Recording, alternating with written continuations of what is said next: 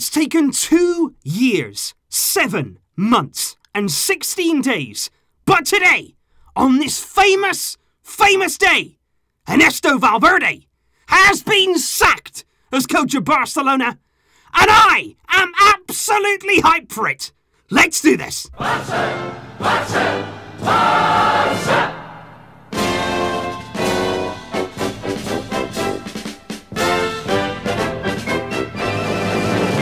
Hello and welcome into TalkFCB, guys, and what a day it has been for us Barcelona fans. The party is just getting started here. There's so much to come, there's so much to discuss, there's excitement in the air. We are all absolutely hyped, and I cannot wait. I cannot wait to sit down with you guys to discuss all of the things we have to look forward to. Finally, the day has come. It is absolutely unbelievable. So without further ado, let's get on to it. And what a day it is for us Barcelona fans. This is the day, this is the moment that we've all dreamt about. And that's no exaggeration. We never fully believed this day would come. It couldn't be true. It couldn't happen, could it? It has. It has happened. Ernesto Valverde is no longer at Barcelona. We are free of Ernesto. And our club is back in our hands. We will rise again. We've stuck around for 2.5 seasons. It's been tough. It's been very, very difficult to see the positive side, but each and every one of you have stuck with me. I'm so thankful for that.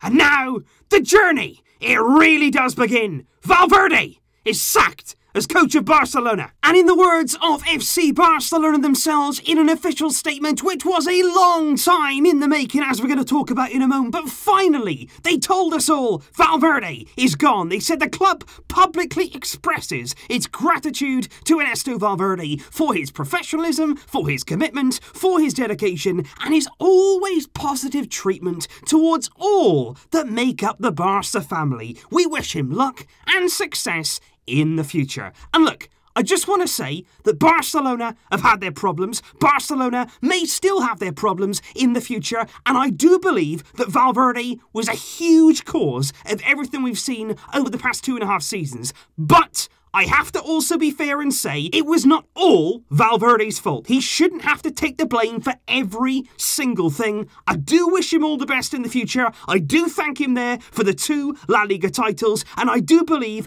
all of this situation should have been conducted much, much better. But for me, for all of us, I'm so happy.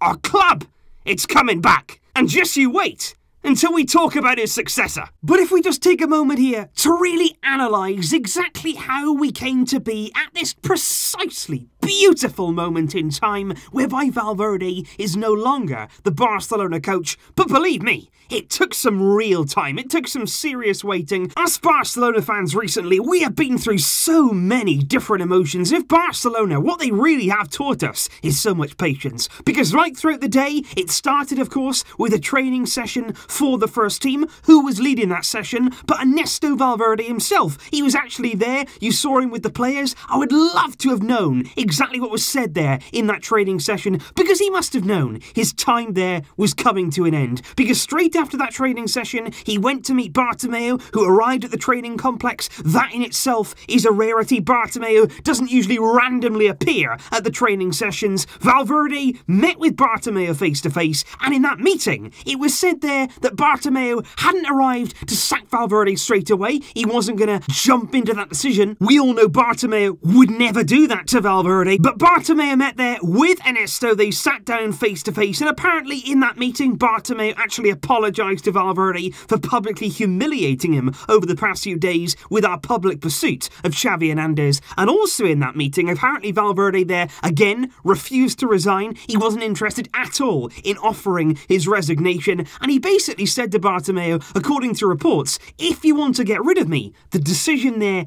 it lies with you. You've got to make that choice. Basically saying, if you want me out, you're going to have to fire me. Valverde here, you can see him leaving the training ground. That there was when the session and the meeting were over. He's got a big smile on his face. And that's what I mean here. A lot of people will say, you know what, they feel sorry for the way Valverde has been treated. And I'm going to come on to it later. I don't think we've gone about this in a good way at all. But at the the end of the day, this guy has been on over 20 million euros every single year, and he's leaving now with a big payout still. So Valverde certainly has probably been treated quite badly in the past few days, but in the 2.5 years he's been here, we've certainly been on the receiving end of it. And it was then after that face-to-face meeting between Valverde and Bartomeu that Bartomeu then went to meet the rest of the board members, the really prominent members there we spoke about yesterday evening, the likes of Eric Abidal, Oscar Grau, Javier Bordas. All of the big hitters were in a meeting once again to basically talk about what they should do. Bartomeu has always been the one who's been holding this up. He's always been the one who's wanted to keep Valverde. After Liverpool, after Roma, after the Copa del Rey final, it was always Bartomeu saying to the rest of the board, you know what, we should keep him. But this time around, the opinions there of the likes of Abidal and the big prominent board members that weren't Bartomeu, the opinions were too strong.